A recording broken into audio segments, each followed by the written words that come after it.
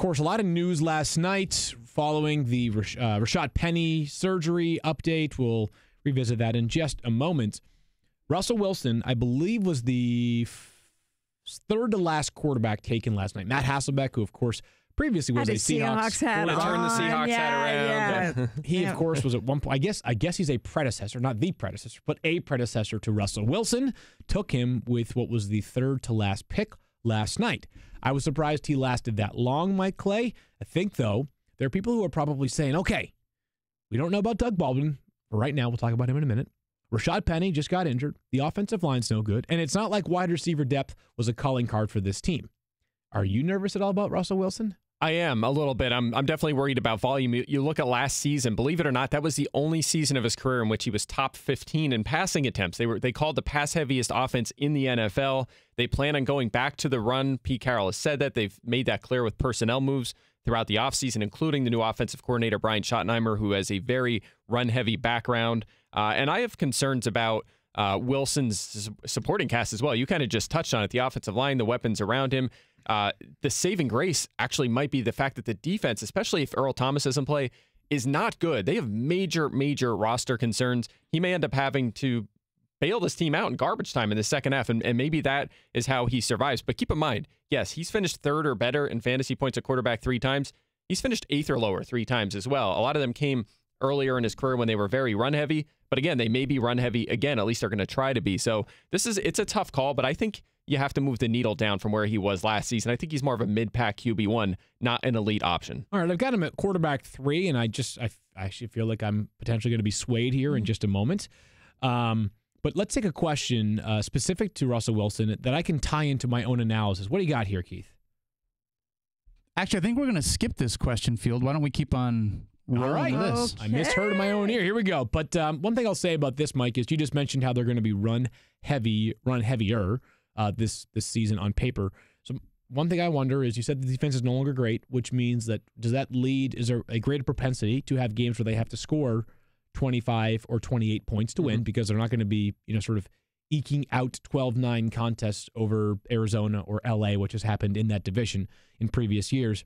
And the other thing I notice is just looking at his rushing attempts, it's been pretty stable for Russell Wilson year over year. A high of 118 back in 2014, but year by year, 94, 96, 118, 103, 72, 95. So every single season, Russell Wilson has given you, 6-ish attempts per game, which helps raise the floor. And that's why I think he's still a fringe top 5 quarterback. I mean, there are a lot of quality quarterback options. Still think he's right there because he is very good. There's potentially a lot of garbage time. He adds value with his legs. There is a lot to like about him, but there are some, it could be a mess. The Seahawks could go 3-13 this year. I would not be surprised. You have to look at their roster. I mean, it's unbelievable how much talent they lost this offseason. Just to remember, the NFL is the not-for-long league in a lot of ways, right? Goes for teams as well. Player attrition and team, the cycle of teams. I'm a little bummed we didn't have our friend Mina Kimes on the podcast today. She's on Get Up, I think. Yeah, I saw her this morning. I know. She's going to be struggling with her team. It's going to be hard. I mean, in her watching Richard Sherman play for another team in the same division, that's got to sting. I'm lending this for Mina. She should call our fantasy team Emotional Turbulence this year because it might be emblematic of her Sundays watching the Seahawks. We get back to the news about the running backs, and we covered it at the beginning of the show, but it is the biggest story of the day, I would say, in terms of fantasy impact.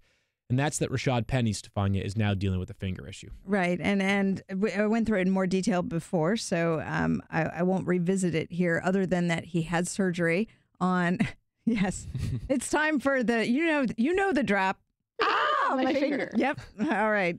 Because, look, we had not one but 2 finger injuries we already discussed. The point is he had surgery, and even though the Seahawks may be optimistic about week 1, there's nothing guaranteed. By the way, Pete Carroll is supposed to address the media related to this injury later today. In the past, I would say, if the past teaches us anything, he's tended to be very optimistic about when players will return. So just keep that in mind. All right. So wait, are you saying I can't trust what Pete Carroll says in a press conference? Those are your words, not mine, my friend. I cannot believe that. That's right. ESPN Radio, breaking news.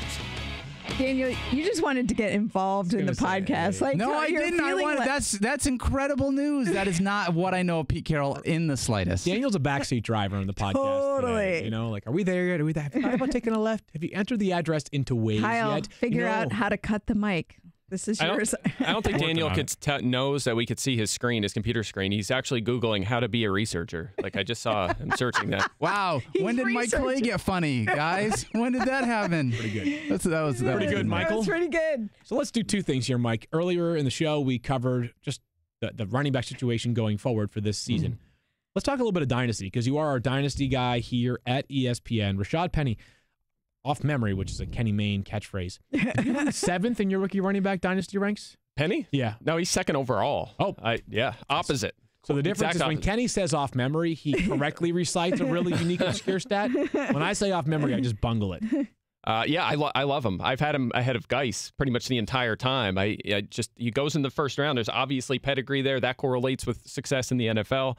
And I've talked about him as this year's Kareem Hunt many times. The similarities are unbelievable in terms of size, in terms of actually Penny's a little faster, ran a 4.46, which is incredible at 220 pounds, can catch the ball. He's crazy elusive, performs after contact. I mean, he checks every box I could think of. He led the nation in rushing last year. I don't know how you don't love this guy. That's why I think within a few weeks of the season, when he comes back and he's healthy, he's going to make his impact in a hurry, and he's going to force his way onto the field. Now, our friend Will Brinson wisely pointed out all of the rookie running back injuries already that have been sustained this season. We've got Saquon, who, again, he is, as Will says, he's fine, but still, hamstring issue for him. Darius Geis, Sony Michel, knee procedure, Rashaad Penny.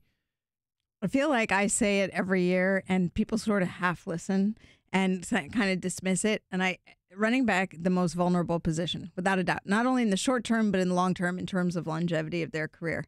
And rookie running backs, we constantly see them injured in the preseason. Rookie receivers to a degree as well. And I've talked about it before. A lot of it has to do with the way they train for the combine. They're not really playing football typically for a longer period of time because the college season ends and they have all this gap until they start doing real football things. And when they get into training camp and they're doing consecutive practices, playing at a higher level, these injuries seem to pop up. So it is a trend, and I think it's just worth remembering that when you get really excited about the ranks, they're going to shift because of the injuries. All right, speaking of injuries, Doug Baldwin, the Seahawks wide receiver, has not yet or is not taking place in practice at the moment, Stephania.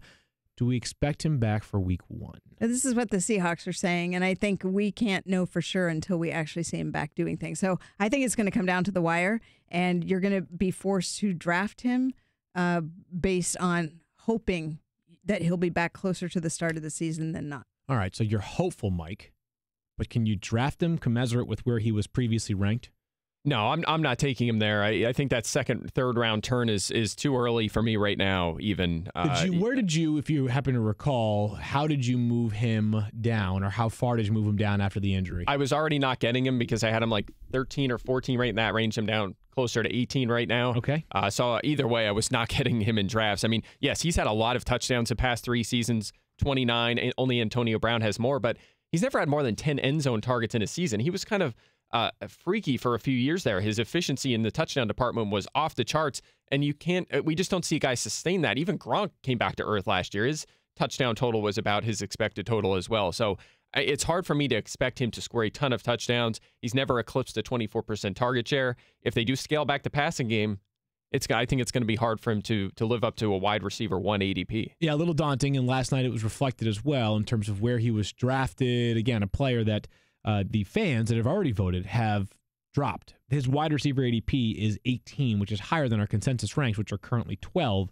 for Doug Baldwin. All right, there are other players on this roster at wide receiver. I promise you, there really are. You may not be able to recall them off the top of your head because it's a very new cast in Seattle, or at least players that have not yet stabilized a role in fantasy football. The familiar name is Brandon Marshall, but still, it was a 1-year deal, late in free agency. This is a player that some thought might be done after last season, Mike. Is Brandon Marshall the other Seahawks pass catcher you are interested in, or is there somebody else, or is there nobody else? I think Marshall could sneak into maybe 6 or 7 touchdowns if they do get forced to throw plenty and he's on the field a lot. So that's a possibility. But the guy I would pick next is Tyler Lockett. I mean, his efficiency throughout his career has been very good. The touchdowns haven't been there since his rookie season. Actually, only 3 scores the last 2 years. But 68% career.